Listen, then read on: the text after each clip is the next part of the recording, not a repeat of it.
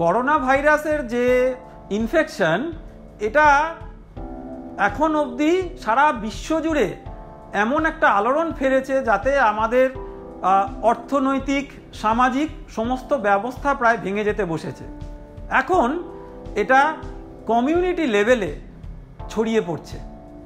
এবারে এই পরিস্থিতিতে আমাদের এই রোগ কারোর আছে কি না সেটাকে নির্ণয় করার জন্য যে প্রচলিত ব্যবস্থা, সেই প্রচলিত ব্যবস্থাকে ভুলে গিয়ে এমন কোনো নতুন ব্যবস্থা উদ্ভাবন করার প্রয়োজন এসে পড়েছে যাতে আমরা খুব কম খরচে এই পরীক্ষা করতে পারি, কিন্তু সেই পরীক্ষার যে ফল সেটা একটা বড় ল্যাবরেটরিতে যে পরীক্ষার ফল হয় তার সাথে একদমই একই।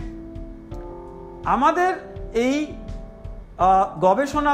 গবেষক দল আইআইটি খড়গপুরের গবেষক দল একটা সম্পূর্ণ নতুন পদ্ধতি আবিষ্কার করেছে, যেটা প্রচলিত যে পদ্ধতি সারা বিশ্ব জুড়ে কোভিড-19 ইনফেকশন নির্ণয় করার জন্য ব্যবহার করা হচ্ছে তার থেকে অনেকটাই আলাদা। এটা একটা ছোট্ট বাক্স, যেই ছোট্ট বাক্সর মধ্যে আগে থেকে ঠিক করা আছে যে কিভাবে তাপমাত্রা নিয়ন্ত্রণ করা যাবে। সেই নিয়ন্ত্রিত তাপমাত্রায় একটা বিক্রিয়া, একটা বিশেষ বিক্রিয়া আমরা যোগ করেছি প্রচলিত পদ্ধতির থেকে, সেটা আলাদা। এবং সেই বিক্রিয়া করে যখন একটা রঙের পরিবর্তন হয়, আমাদের যে একটা স্পেশাল স্মার্টফোন অ্যাপ আমরা তৈরি করেছি যাতে সেইটাকে তার উপরে বিচার করতে পারে যে কারোর কোভিড-19 পজিটিভ না নেগেটিভ আছে।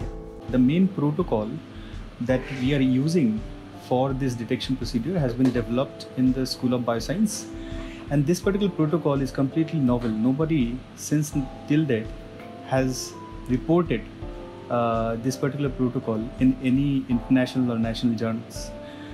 So here the main point of in detecting virus infection is the accuracy of the result, and that's why this technique should be highly precise.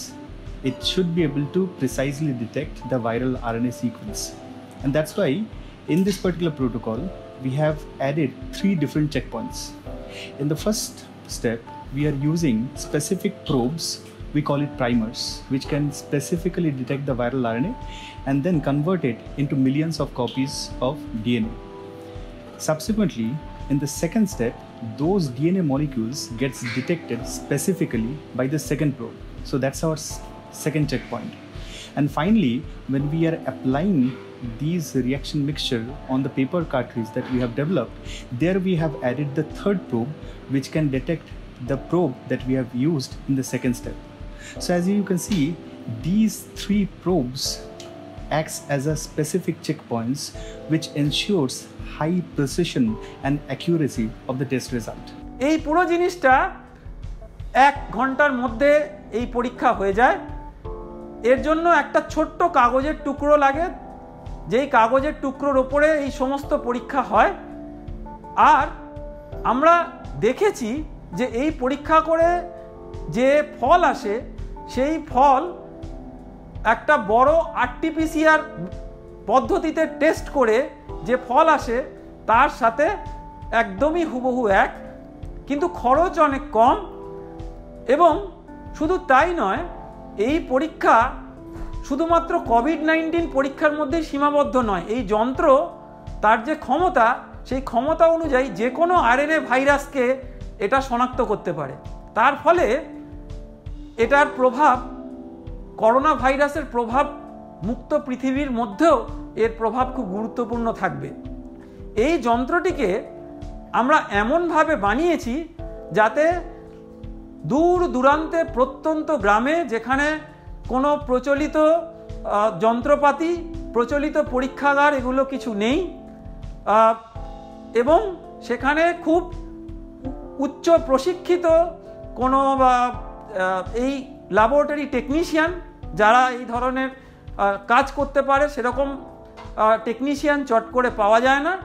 সেই রকম জায়গায় এই ছোট্ট বাক্সটি বসিয়ে এরকম পরীক্ষা সহজেই করা যেতে পারে এবং পরীক্ষাটা করার জন্য অল্প শিক্ষিত গ্রামীণ পুরুষ বা মহিলা তারা এই পরীক্ষাটা নিজেরাই করতে পারেন। তার ফলে এই যন্ত্রের যে প্রভাব আমরা আশা করছি এটা খুবই ব্যাপক।